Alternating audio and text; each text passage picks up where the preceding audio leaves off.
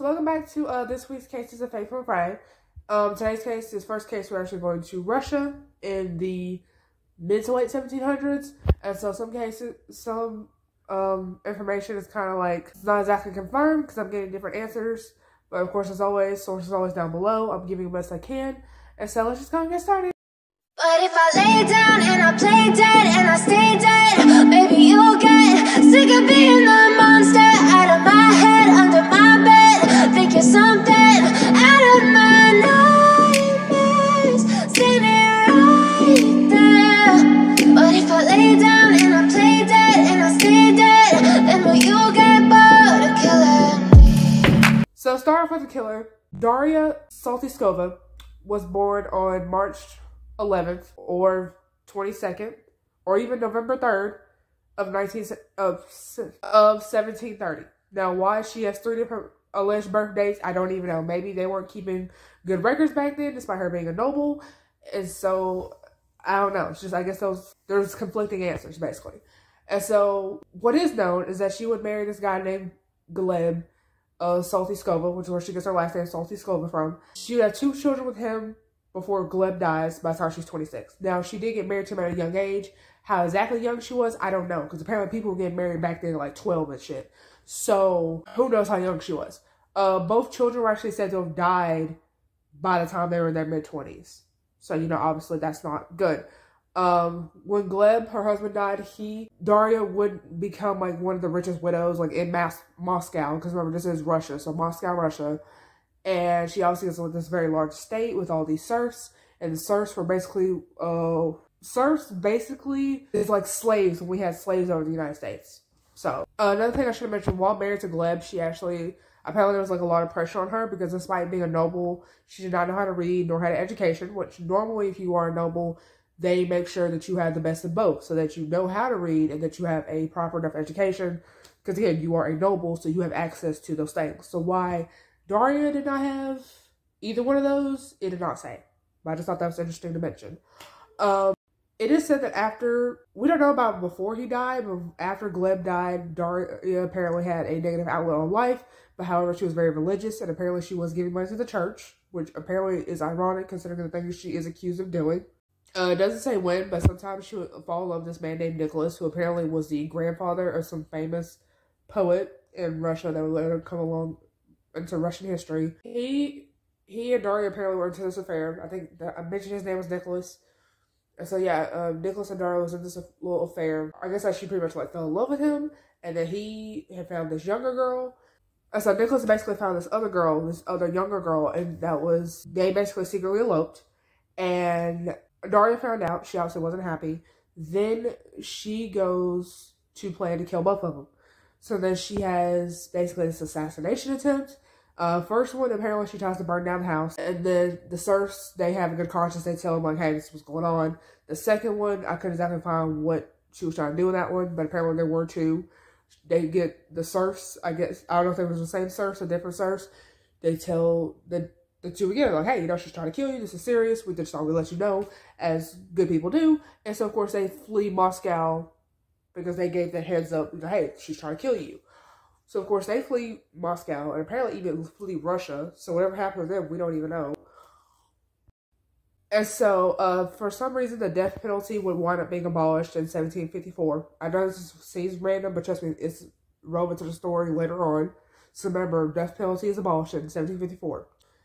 In 1756, so 2 years later, Darya said to have started punishing, at least when it is publicly known that she started punishing her serfs, which believed to be young girls. So, like, the younger they were, the worse the punishment, because, well, her man left her for a younger girl. So, she pretty much was salty because her man left for a younger girl. So, she started taking out her anger on these younger girls, if that makes sense. And so, apparently, it was said that some of these serfs would be tortured by Darya and then was whipped to death by someone else while Darya had watched. Various other punishments that she said to have done was breaking their bones, burning their hair, throwing them outside naked in the Russian winter, which if you've been to Russia, which I haven't, but apparently, you know, Russia is always snowing, so you can imagine it's like hella cold. So apparently that often killed them too, being out in the Russian winter. Boiling hot water on them, severing their ears with hot pokers, and whipping their backs until the bones, like on your back area, were exposed. And so apparently there was a rumor going around. This is never confirmed, but it's said multiple sources, so I thought I'd mention it. Basically, there was this pregnant woman. I don't know what she did to piss Darya off, but apparently she pissed Darya off. Darya stepped on her stomach. She went to labor. She then died. Baby was still alive. She has these men put the baby into a coffin and leaves the baby out in the winter. Baby obviously then dies. She calls the priest, I guess, to have them buried. The priest refused to have either one of them buried until a proper police investigation is done. Because obviously, I guess the priest expected foul play. And so apparently the husband of the woman who Darya apparently had killed, the pregnant woman, her husband filed a complaint. For some reason, he was given to Darya herself, and of course, he was put into exile until the day he died. So instead of being killed, he just was put into exile.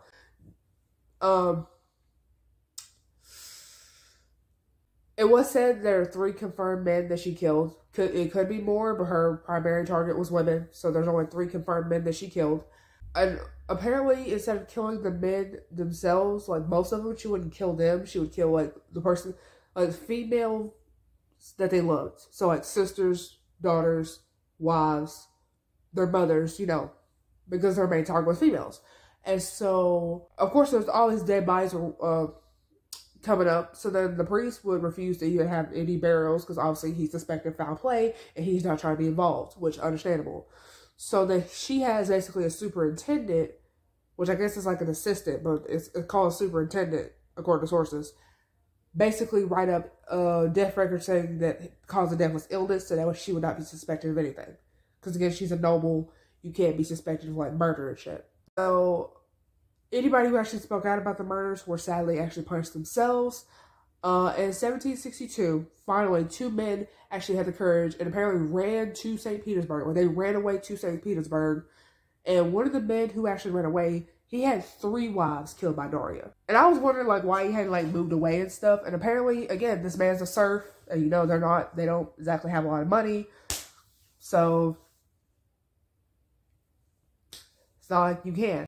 So the 2 men, I don't know how they managed to do this, but somehow they find Catherine the Great herself, which was like, she was like a major ruler in Russia at the time. They tell her what happened, and Catherine has Darya placed under arrest until an investigation is done, which somehow takes 6 years. Why it took that long, I don't know. It's just an investigation is done, and Darya is behind bars for at least 6 years. Then those that were still alive, they were scared that Darya might get out, she might get off scot-free, and she might have them killed. Which, you know, understand, because again, she's a noble, and nobles basically had a get out of jail free card for anything.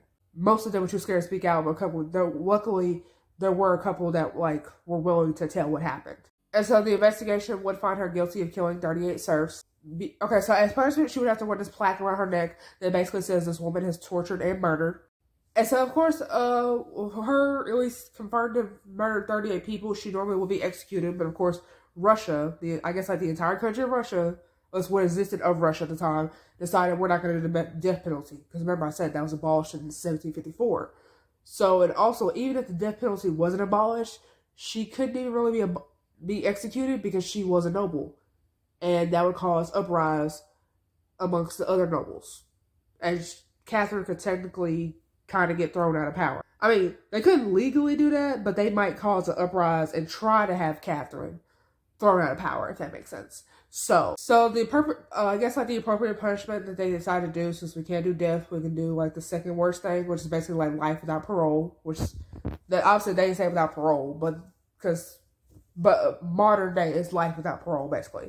And so she basically was put into this dungeon, like no windows, like no shutters, nothing. She would get fed, I think 2 or 3 times a day. And there's like a nun that comes with a candle. That's the only light that she gets, is those candles during mealtime. And as soon as the meal is done, the candle is blown out. And she's basically in darkness. So basically solitary confinement, that's what we call solitary confinement, for like 11 years. And then after that, she's moved somewhere that has windows and a shutter. And if you were walking by, apparently she spat at you because, you know, I guess she thought you shouldn't have been nosy. And so, funniest thing of all is, after she was sentenced to basically life without parole, Catherine basically had her noble title taken away, which I didn't know you could do that, but apparently you could. And all her assets taken away. Who it went to, I don't know, but it went to somebody. and she was to be referred to as he, even though she identifies as she was referred to, Catherine had her referred to as he because at the time it was believed that no woman could commit such cruelty, despite this being like 200 years after Elizabeth Bathory, who Darya is often compared to. Hence the title of this video. Darya died in November of 1801. From what I don't know where she's buried, I said that she's buried with her. It's basically a family plot in a cemetery. And so yeah, that was the case of the, I guess, the Russian version of Elizabeth Bathory. I guess let me know like who you think is crazier, Elizabeth or Darya. If there's any other Russian cases you want me to cover, if you can find English translations, of course, I will happily cover them. And until next time, I'll see you fans in the next one. Bye. So if I play dead, will you regret everything that you did, that you said? I don't think you understand what you're doing, and my heart's black and blue from the bruising. I feel like when I'm with you I'm losing. I feel like you think that this amusing, sitting there gaslighting and confusing. Was it me? Is it me? Am I deluded? I'm the one who's always sorry, the conclusion. Even though